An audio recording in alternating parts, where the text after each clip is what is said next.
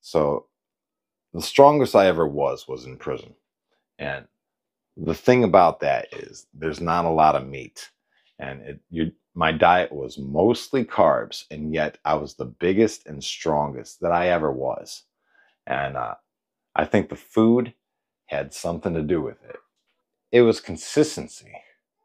I ate regularly every day at the same time: breakfast, lunch, and dinner. And then I had my fourth meal, which was just a soup and a tuna packet. And I ate that before I went to bed. And even though there wasn't much protein, it was the consistency of doing it at the same time every day that I feel really I got the most benefit from it.